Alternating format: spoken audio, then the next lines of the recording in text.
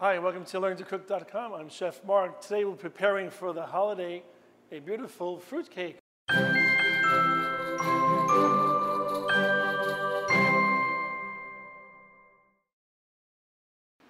So now we're going to prepare our fruitcake. This is a great fruitcake, lots of beautiful fruit, dried fruit, and all the dried nuts and all sorts of great other ingredients. We're going to combine first a cup of softened sweet butter, unsalted butter, in a mixer. You can use a handheld mixer, but certainly if you have one of these mixers, it's easier to manipulate the ingredients if you have a stationary mixer. So I have a cup of softened sweet butter in there. I'm going to add a half a cup of light sugar, half a cup of dark brown sugar. I'm going to cream those together, and if you've made a cake before, you know that's the creaming process is where you have to beat, and I guess they used to do this by hand some years ago, but you have to beat with a pastry cutter or with a paddle, the paddle attachment on your handheld mixer. If your neighbor has one of these great mixers, has to be creamed together, which means at some point it'll be fluffy. The butter and sugar form a fluffy mixture. So I like to stop and scrape down every so often. Some of the butter tends to accumulate on the paddle. I just scrape down the sides underneath the paddle itself because sometimes the paddle may not always reach the bottom of the bowl, so be mindful of that. Turn it back on, and then we're going to make this fluffy, so we're going to turn up the speed on it.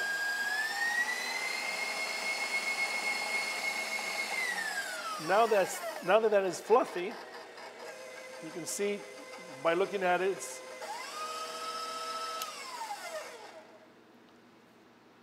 fluffed up very nicely, if that's a term. We're going to add 3 eggs one at a time. 3 eggs one at a time is very important. Add after each incorporation, make sure it's well mixed before you add the other 2 eggs.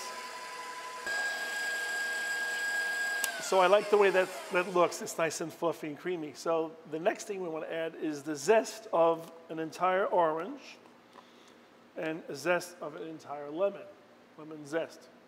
That goes inside there. And we have 3 tablespoons of brandy, because that's traditional for a fruit cake. I don't think you want to use an expensive cognac, but any brandy is fine as long as it's drinkable. So we'll scrape down that and give that a little spin.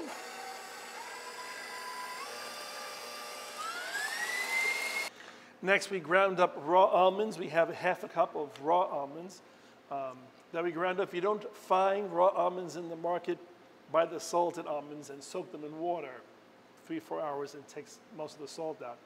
You put them in the food processor and make almond flour. So this sort of helps the binding process. So we're going to add the half a cup of ground almonds.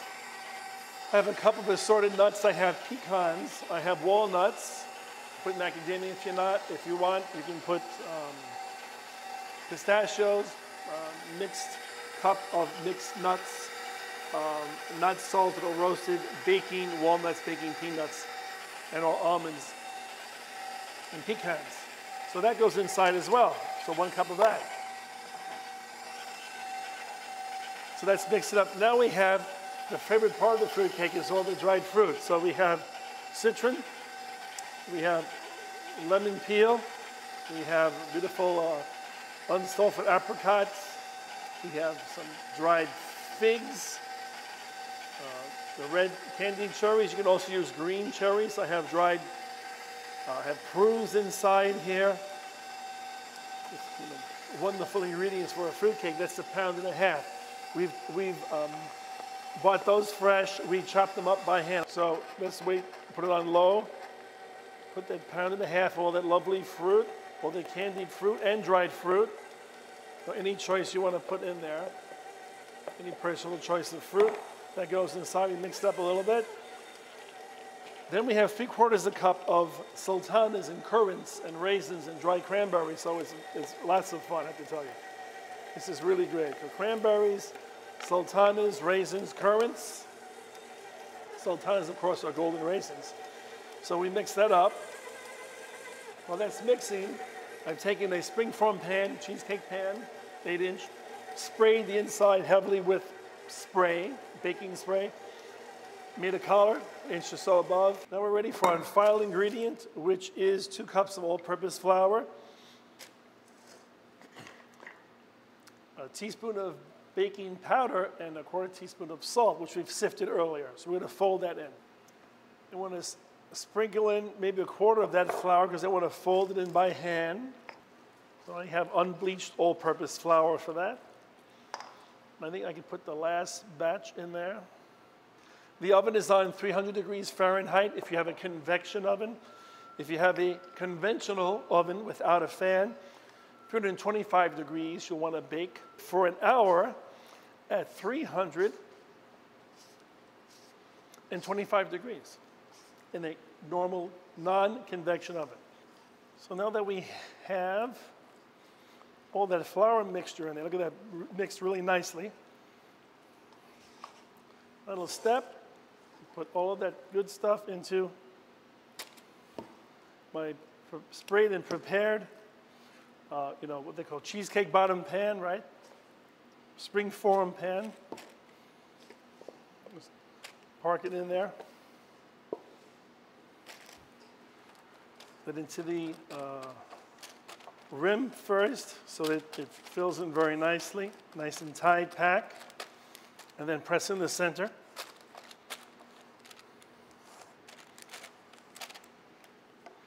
Then the final step is you'll want to put some blanched almonds in the center to form a star, if you like, and then some raw almonds or blanched almonds around the perimeter. All around the perimeter, then you bake that in the oven. So here's our baked fruitcake, little E for Escoffier, why not? Came out beautiful, really nice, cooked up beautiful. Let's unhook this side, lift it out. Take off the paper. And you can remove it. What you'll want to do now is to wrap this in saran wrap, totally in saran wrap. Leave this on, wrap this in saran wrap, then in foil. And